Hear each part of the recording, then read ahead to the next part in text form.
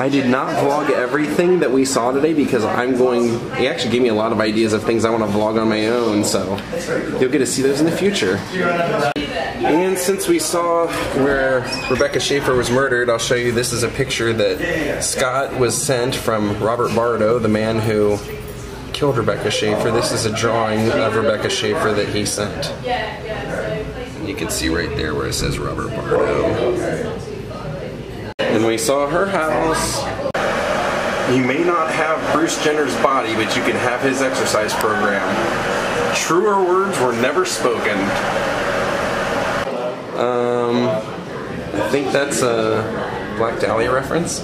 So if you can't make it out here to actually take the tour yourself, you can actually buy a really great version that Scott has produced of his tour. I mean, he's done them over the years many times. My mom got me one way back in like 2001, which is different than this one. So this one is the 20 most horrifying Hollywood murders. So definitely hit up the Dearly Departed website if you want to learn more. Now what we're doing, we're back, and Scott has invited us to go into the museum that nobody's allowed to film in, except for us. Under lock and key. Gene Mansfield death car. Even though I've shown it before, I'm not going to focus on it too much, but check this out. When we were at the old Desilu and we were pointing out those lamps, look what's right behind that picture. So cool. Angeline just gave us a little piece of fabric from one of her dresses. I'm gonna go get my keys, pardon me. Angeline, our local celebrity. Oh, what's this? Something from B. Arthur. B. Arthur drank the entire bottle of Absolute vodka in 45 minutes. Good job, B. Arthur. Way to pound it down. Now this, a lot of people have asked me, oh, that's so cool. Scott has one of the elves from Liberace's Vegas house, but a lot of people ask me to do the spider pool, and it's really hard to get to unless you know somebody. Scott knows somebody, and this is part of the tiling from the spider pool. So the family of Joan Crawford acknowledges with grateful appreciation your kind expression of sympathy. And that was Cindy Crawford Jordan. That's one of the twins. For publicity, cigarette glasses. They weren't from a video, but they were from a personal experience, personal Lady Gaga appearance. glasses. Yeah. So she wore them in an appearance, but there was a pair similar to these in a video. Was that? Oh, I hadn't seen this last time I was here. This is really interesting. If you've ever seen the movie, well, if you're a Rolling Stones fan, you probably know the story of Brian Jones. There's a lot of weird stories that have kind of been attached to the death of Brian Jones. Some say that it was a guy who was living with him actually killed him, but Scott actually has a tile from the swimming pool over Brian Jones. Now, I actually preferred the Mick Taylor years, but a lot of people don't consider the Rolling Stones complete without Brian Jones. Look at that, Carrie Fisher cigarette butt. Oh, this is the kind of stuff I love. There's a piece of the tree bark that Mark Bolan from T-Rex hit. He was speeding through a countryside in like a Corvette, and I believe hit a tree. And then this one is interesting because it's part of the beehive, piece of the killer beehive from My Girl. And then right down here says is a piece of the actual Joshua Tree featured on the cover of Joshua Tree by the U2. And that's part of the original H from the Hollywood sign. Exterior of the Morrison Hotel, which we've been to, and then the handles from the drawer in Janis Joplin's death room. Oh wow, look at that. That is a piece of tiling from Valentino and Natasha Rambova's bungalow on Sunset. And then this chunk right over here is actually a piece of the plane crash of Carol Lombard. And then this number is actually the original house number off of Charles Bukowski's apartment that I took us to a long time ago.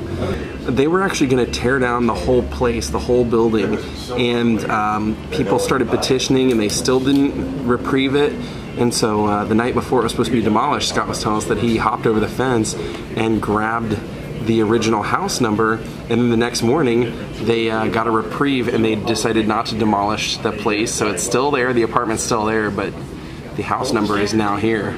I'm still just blown away by that piece of tile right there from the pool that Brian Jones died in. I'm trying to remember the name of the movie, but they made a movie about this story. I'll add it right here if you want to go watch the movie. I think it was called Stoned. Now check this out. This is actually a little figure of George Burns, you can tell. And there's a, it says Light Switch and Cigar from January 29th, 1989 of George Burns' appearance on The Tonight Show. So that's actually one of his actual cigars that he smoked. Now this is pretty special for me because I'm a big Rock Hudson fan. I liked all the Doris Day movies, and in fact, when Rock Hudson had AIDS, and it was pretty obvious, but nobody really knew what was wrong with him. Was knew he was sick. He was actually a guest on Doris Day's TV show that she did up where she lives, and he was the first guest. They got along as well as they always had, and she actually asked him after the interview to please move in with her, and she would take care of him, and he refused it. So this is actually the duvet comforter that Rock Hudson died on. Of course, he died of AIDS, and then this is the post from the bed that he died in. And if you look behind there, there's a picture of Rock with a mustache, and he's actually got his hand on the same post. And then this is a picture, I believe, maybe not. Rock Hudson was actually married at one point, but it was, yeah, that is his wife, Phyllis. He was married for a very short time, and I think they had an apartment or a house on Sunset Plaza, but it didn't last very long. And then here is all the stuff that I donated, all the Ike and Tina stuff. Oh, look at that. John Dillinger death mask. So Red Dick was in my shop, and oh, this is so cool. Now, if you don't know the story, Annette Funicello actually ended up marrying a guy who used to help on the sets. And he ended up taking care of her for the rest of her life. I believe she lived out the rest of her days in Bakersfield and or Lancaster, something like that. And this is the actual mailbox from their residence. Now, if you look online, you can actually see where there's little clips online from her house where people had come to interview her and showing her condition, and you can actually see her husband. I believe he was a horse trainer. That's how they knew each other. I believe you can see him walking out and getting mail out of this mailbox. And then right here is some of Annette's clothing, and then this says gun permit. Annette Funicello's gun permit with fingerprint. Oh, and there's Mac Davis's footprint from the Hollywood Wax Museum that they tore down out of Buena Park. That's so sad. Last time I drove by there, they were literally digging it up now. Oh, look at that. And there is a brick from the death house of Humphrey Bogart. And there is a brick from Rosemary Clooney's house. Look at this. It says, a suitcase, not the, that belonged to Charlie Chaplin. It's given to his widow, Ona Neal. Wow. Charlie Chaplin.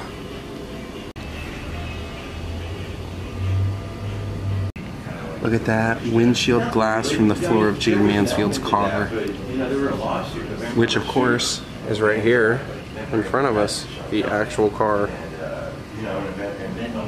And this is the suitcase that was in the Gene Mansfield car when it wrecked. Take a look at that. It says the last public photograph of Whitney Houston. Look behind her on the telephone pole. And if you look way up there where it's circled, you can see the 6 that is right above us right here. Take a look at that picture of Jane laying in the pool. It's Jane Mansfield in her pool, and then with all those little figures, and then there's one of the real figures right there. About 30 miles an hour. Now I'm back over at the Rock Hudson stuff because I just noticed this on his Rolodex. The name that it's opened up to is Liz Taylor, 476-6333. Now, if you don't know, Liz Taylor and Rock Hudson were actually extremely close friends because they had made the movie Giant together, and in the book that Rock Hudson's best friends wrote, it's kind of treated almost like an autobiography. It's because they lived with him.